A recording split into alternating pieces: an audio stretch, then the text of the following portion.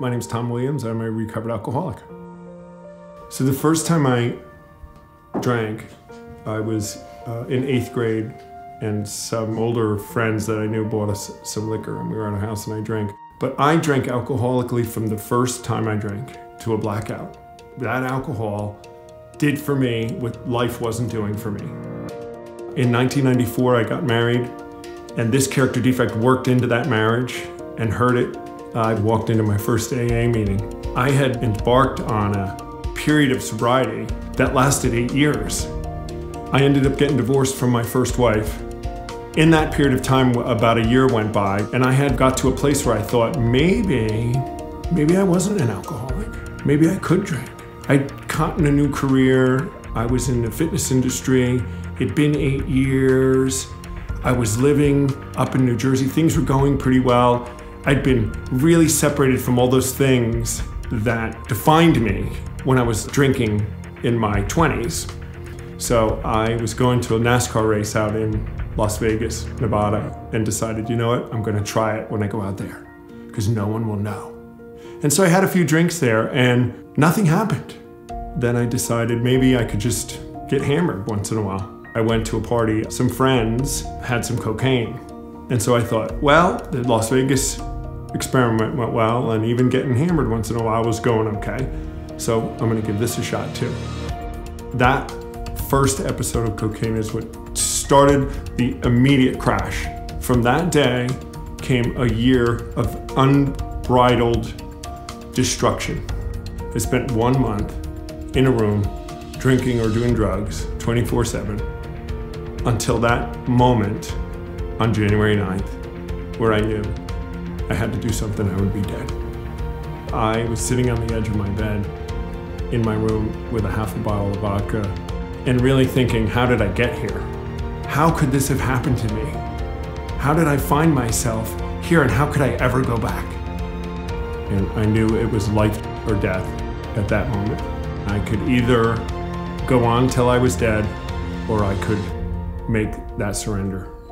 And I picked up my phone and I texted a very good family friend and said, I'm gonna drink until I die. And people came to the house, somebody ran in, grabbed the bottle from me. I went to sleep that night shaking, and I woke up the next day to find a phone number next to my bed. And the phone number was to my sponsor, to John. And I knew, I was gonna have to call him, and I'd been out for 5 years, After all this time, what's he gonna say? And I picked up the phone and I called him and I asked him if he would help me.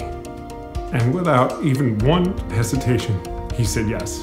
That he's been waiting for that phone number to show up on his speed dial for 5 years. And do you have a place to stay? And he had nothing to tell me, no yelling, nothing. He was just immediately wanted. And that love that I felt from him made, just like I felt a whole weight lifted, knowing at that moment, I think everything's gonna be okay.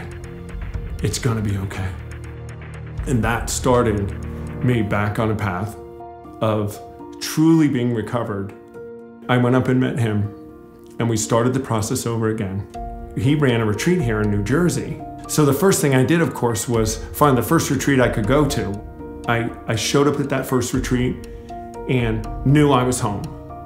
And it has me 12 years now today, sober, and I've never even thought about a drink or a drug right to this day. And that is the huge difference that you get from Came to Believe Recovery. It gives you a solution to those problems that were underlying my whole addiction. We offer a path that people not only don't drink anymore, but they get their entire life back. Through Came to Believe Recovery, today I feel there's a peace, a serenity, a joy, a confidence that I never had before. An ability to make decisions. I have an empowerment now that is just far beyond anything that drugs and alcohol ever did to me. Came to Believe Recovery has filled my life. All those voids that I was being filled by alcohol are now being filled by these positive things, and they are 10 times better than whatever the alcohol. And it was much more fulfilling. I went through the steps in a weekend. One, do you want to get better, is what Clarence Snyder used to say. This 12-step program was never meant to take months or years. It was meant to relieve the addict from the obsession right away. I've learned that there's nothing that I can't try to do. or nothing I couldn't be successful at. I went back to college 6 months after I got sober at 42 years old, after not having been in school for 22 years.